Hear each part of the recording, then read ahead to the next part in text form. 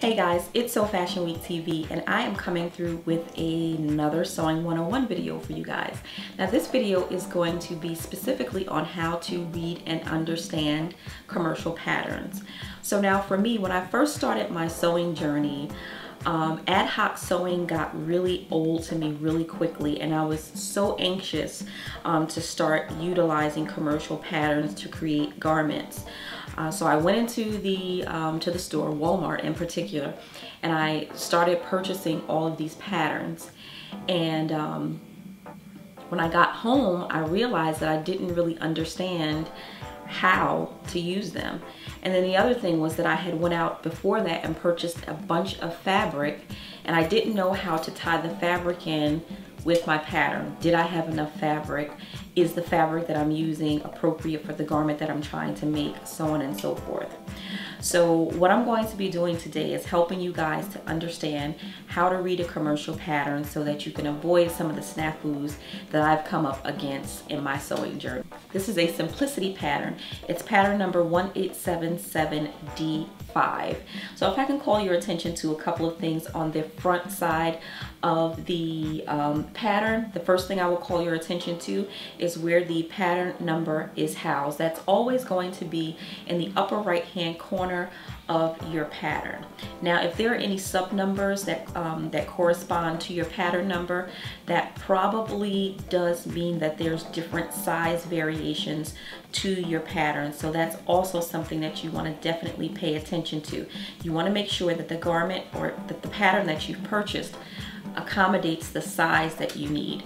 So for this pattern, D5 corresponds to a size 8 through 18 pattern. If you needed, let's say, a 22 or 24, this pattern would not work for you. You would probably need to look for the sub number that corresponds to the size that you need. So definitely make sure that when you're going out and you're purchasing patterns, that the size corresponds to the size that you need. The other information that I would like to call your attention to on this pattern is the front of the pattern. This is also very important because if there are different style variations of the garment, you'll see that information pictured on the front. And what you also see is that they'll have the garment pictured in a solid color, and then they'll also typically have it in a print. So it kind of gives you an idea of the different style variations that you could choose from. The front of the pattern is just very important because it tells you how many different things you can make from the pattern. Sometimes you'll be able to make a dress and it be short sleeve, long sleeve, or sleeveless. Sometimes it'll be a multi-pattern where you could not only make a dress, but you may also be able to make a pant or a skirt. So yeah, that's basically the front of your pattern in a nutshell. So now let's go ahead and move to the back of the pattern. Okay guys, so pictured here is the back of a commercial pattern. So as you can see, there is a wealth of information housed here. So much information that it would probably intimidate most people new to sewing. So what I have done is I've color outlined each section to make it easier to understand. So the first thing I'll call your attention to is the pattern number that is housed in the upper left hand corner. The pattern number is usually always housed in this section on the back of a commercial pattern. Directly under that is the total number of pieces included in your pattern.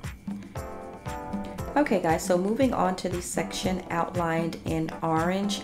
This is your pattern variation section, and in this section you'll usually find a line drawing which show the variations available and give you more design details such as dart, seam line, sleeve options, and lengths. You might also see different views of the garment. So for instance, view A might be with long sleeves, view B might be with short sleeves, and view C may be sleeveless. Okay guys, so moving up to the top of the commercial pattern, this is the section outlined in red. Here is where it describes the type of fabric that will work for the design. Okay, directly under the red section is the blue section. Now this is also a very important section. Do I need a zipper? Do I need elastic? Do I need buttons? That's a great question. And this information will always be housed in the notion section of your pattern. Okay, moving on to the section outlined in green. This is the body measurement section. Here is where you're going to take your personal measurements at the bust, waist, and hip. And then what you're going to do is compare those measurements to the measurements on the pattern envelope. In some cases, you might fall between sizes, or you fall over 2 or even 3 sizes like most people often do. In that case, for a dress or a blouse, you should usually use your bust size or high bust if you have a large cup bust size, and for the skirt or pants, use your hip size.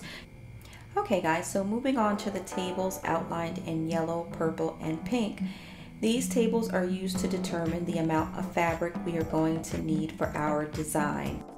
You follow your pattern size down from the top and the view option over from the left to see how many yards of fabric you need. You may need to look across several rows to find your main fabric, lining, any contrast fabric, or interfacing needed. Please note that different fabric lengths will be given for different widths.